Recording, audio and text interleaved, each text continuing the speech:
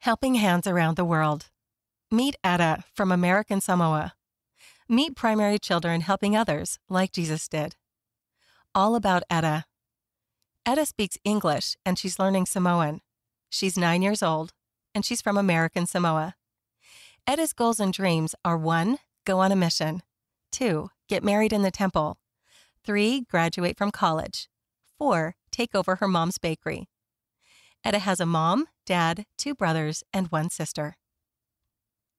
Etta's helping hands. Etta's mom owns a dessert bakery on their island. Etta and her older sister Talai love to share with their teachers and with people who may be having a hard time.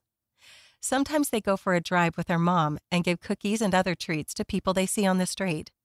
It makes people so happy, and it makes Etta and Talai happy to share.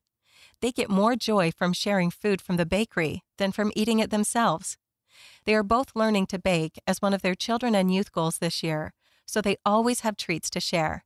Etta says, I love sharing with others because it makes them glad, and it makes me glad. I know that's what Heavenly Father wants us to do. Etta's favorites. Etta's favorite place is the tide pools on her island where she likes to swim. Her favorite color is purple, and her favorite primary song is Love is Spoken Here. Children's Songbook 190 and 191.